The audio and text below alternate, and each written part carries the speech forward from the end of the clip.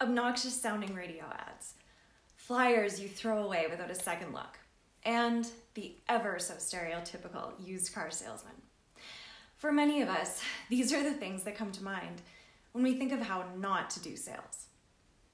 So if you're a small business owner, how the heck do you make a sale in 2021?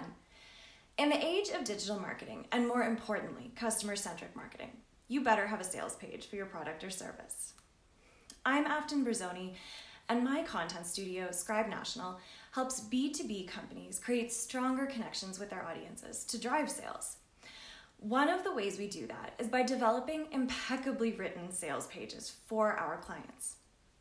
In this video, I'm going to explain what a sales page is, why you might need one, and how to do it right.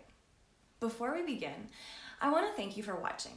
I'd really appreciate it if you could subscribe to our channel here on YouTube for more of these weekly marketing tips, plus interviews with people sharing industry insights.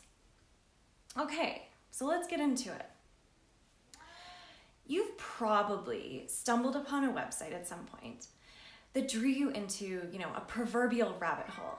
And by the time you finished exploring, you knew with every fiber of your being that the product or service you were reading about was made for you.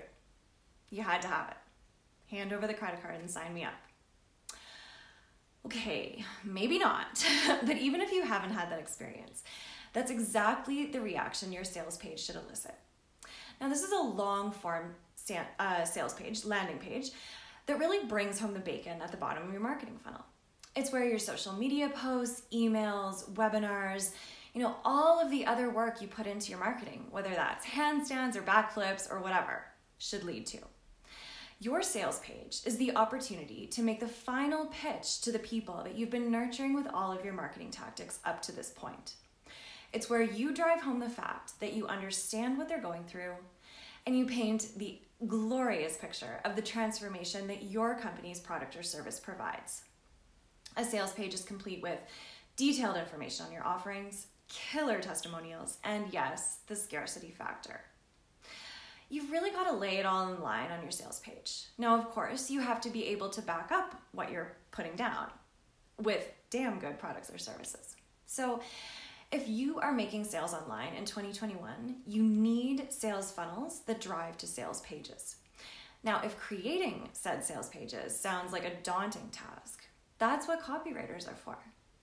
Visit scribenational.ca to check out our sales pages and get a first-hand idea of exactly what I'm talking about. Or when you're there, you can book a call with me to get to work on your own sales page. Thanks for watching.